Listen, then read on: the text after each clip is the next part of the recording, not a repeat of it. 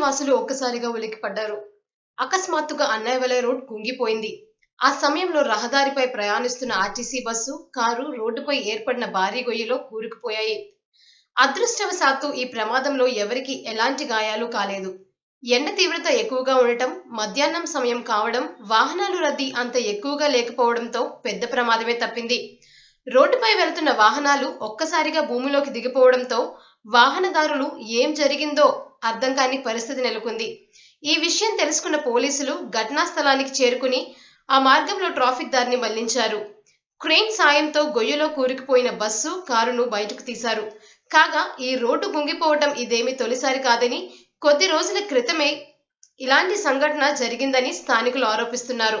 ఆ రోడ్డు కింద pipe line ఉండటంతో ఈ సంఘటనలు పునరావృతం అవుతున్నాయని, ఈ విషయమై అధికారులు దృష్టి సారించడం లేదని స్థానికులు ఆరోపిస్తున్నారు.